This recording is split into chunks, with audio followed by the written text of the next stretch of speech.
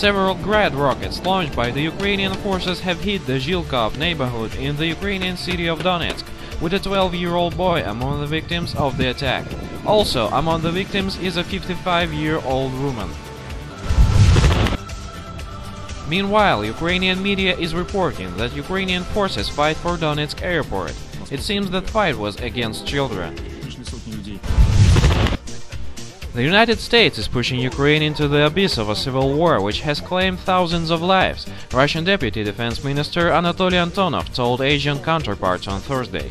American and NATO military forces are moving closer to Russia's threshold, and the US has intensified activity in former Soviet republics, he told an inaugural meeting of the South and Southeast Asian Nations Defense Chiefs Dialogue in Colombo, Sri Lanka's capital.